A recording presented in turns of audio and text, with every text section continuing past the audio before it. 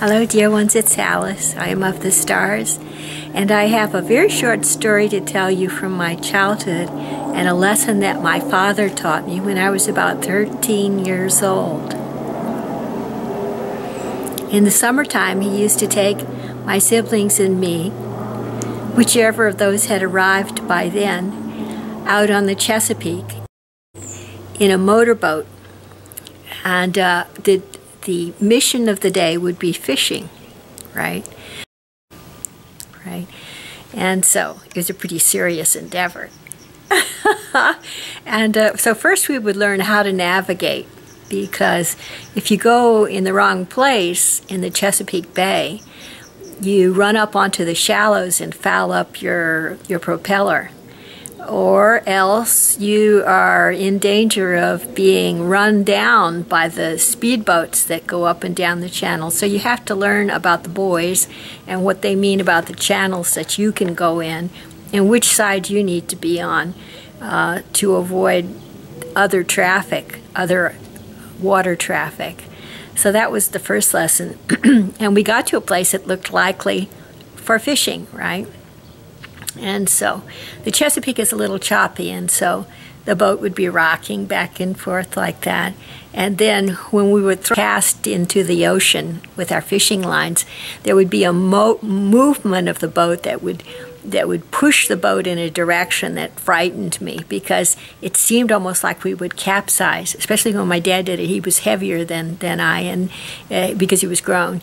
And so he would do that, and the boat would shift sideways, and plus there'd be the waves, and if there was another boat coming along, usually they went pretty fast, and so they would create a kind of, I don't know what you call it, it's that wave front that goes along with them and is much larger than the normal waves of a quiet bay. So I had all these things to contend with because I was basically a landlubber. And I was about 13 years old, right? And even in those days, I always wore glasses, reading glasses especially, and I carried them with me all the time because I was an avid reader, right? So I had my glasses, but I didn't need them at the moment when I was fishing. I had my hands full to try and figure out what to do, and plus I was holding on to the edge of the boat. So I sat down on my reading glasses, and I broke them in the middle. And so it was the first time I had ever done anything destructive to my reading glasses, ever.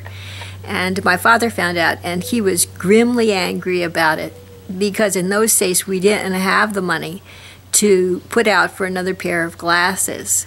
So I got an explanation about how, even if we're in fear of death because of the rolling of the boat and the commotion of the predator-prey relationship that was going on with regard to the fishing and the other boats going by and so forth, no matter what circumstance we find ourselves in, we need to exercise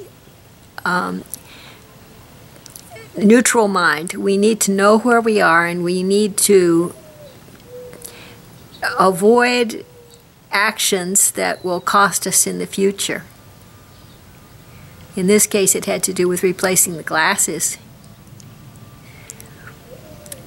So I thought about that today, and I thought about my father's life before he had a family, and I thought about how he was a member of the Seabees, and he was in charge of one of the barges, you know, that ferried the equipment and the people into the beach of Normandy on D-Day.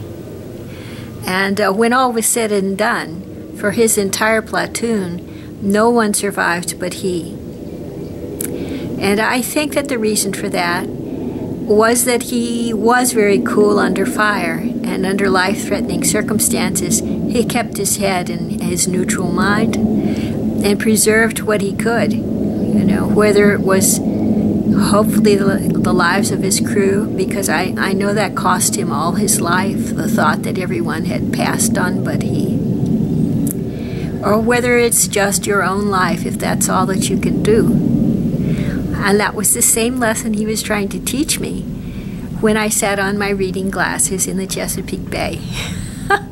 So, there you have it. My thought for the day. My thought about my father, who was so courageous under fire, and who bore with him all his life the sadness of so many deaths on that day.